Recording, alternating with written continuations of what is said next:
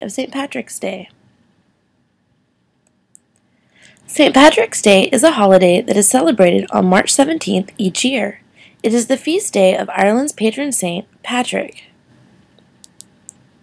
St. Patrick's Day is celebrated in Ireland and all over the world by people of Irish heritage. It has become a celebration of Irish culture as well. St. Patrick was a man who was actually born in Britain in 387, during the time that Britain was occupied by the Roman Empire. His parents named him Padraig. He came from a family of priests. When he was about 16, Patrick was kidnapped by raiders from Ireland.